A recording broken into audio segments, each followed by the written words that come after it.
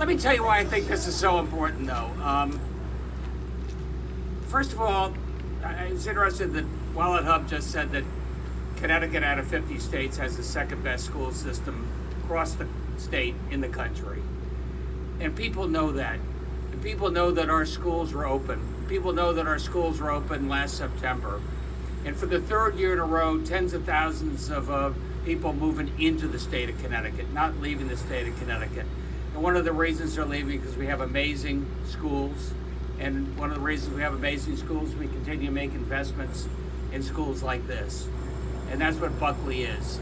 Showing the kids we care about them, we love them, especially given after this the year plus of COVID, how important it is we get back into the game, how important that is that our kids win in Little League, that you have these amazing summer learning camps, here in Manchester and beyond, in about a month, back to school. In about a year, this will be the first net zero school in the state. And what a difference that means. Hey, thank you guys out there doing all the work. These are great jobs for the state of Connecticut. I'm really glad these are Connecticut jobs for Connecticut people. I love the architects who were able to step forward and get this done. It's their first net zero here in the state, so hope you got your way around here. What a difference this is going to make.